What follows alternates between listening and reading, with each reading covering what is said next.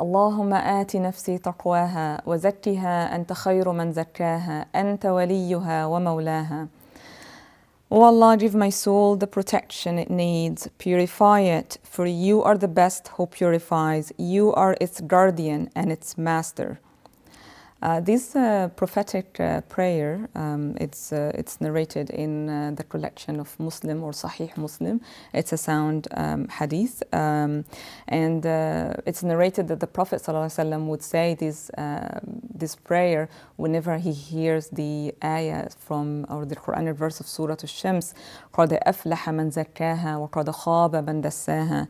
Indeed, he prospers who purifies it.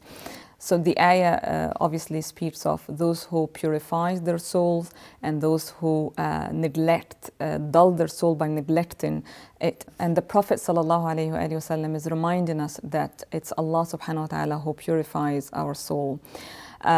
The purification of the soul, or tazkiyatun nafs, is a concept that is very central to our Islamic tradition, and it received a great attention in classical works of spirituality and of tafsir, Quranic exegesis, and of other genres as well. And the core aspect of the purification of the soul, tazkiyatun nafs, is basically to center your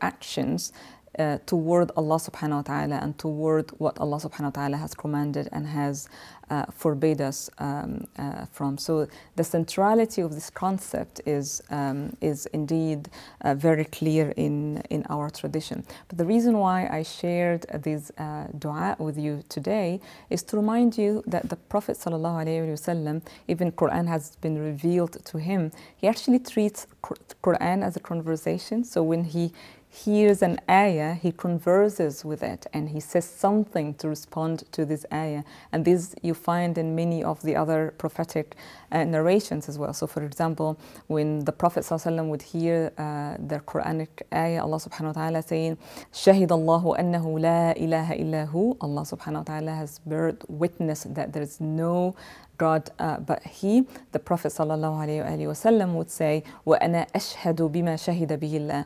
I too bear witness to that which Allah subhanahu wa ta'ala has bear witness to. So this reminds us that we need to converse with the Qur'an. Qur'an is the spoken word of Allah subhanahu wa ta'ala. And when you hear an ayah, think about, how are you going to react to that? Our shuyukh or our ulama taught us that whenever we hear an ayah about heaven, for example, we ask Allah subhanahu wa ta'ala for it, and when we hear an ayah about hellfire, we ask Allah subhanahu wa ta'ala to seek refuge from it. So this conversation that the Prophet ﷺ is teaching us to do with the Qur'an is basically why I am sharing this particular dua with you, to teach us that when you hear an ayah, then you respond to it in such a manner. Wassalamu alaikum wa rahmatullahi wa barakatuh.